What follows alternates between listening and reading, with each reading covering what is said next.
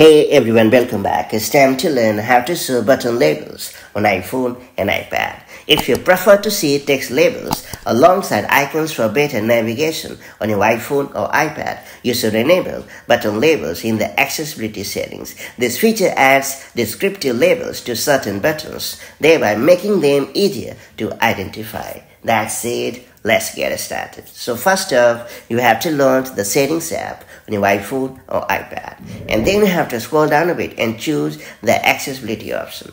And under the Visual section, you have to choose Display and the Text Size option. It's worth pointing out that if you need even more visual enhancements, I would recommend you to enable these important features as well, such as increased contrast, as it allows you to make text and interface elements stand out, bold text, as it allows you to improve readability for button labels, and larger text, as it allows you to adjust system-wide text size for better visibility. Note that these options are located inside the Display and Text Size section as well. And that's about it. Enabling button labels on your iPhone or iPad improves navigation by making buttons more recognizable. And that's about it. Now that you have unlocked this important feature, make the most of it as and when the need arrives. So I'll catch you up in the next one with more such handy tips and tricks.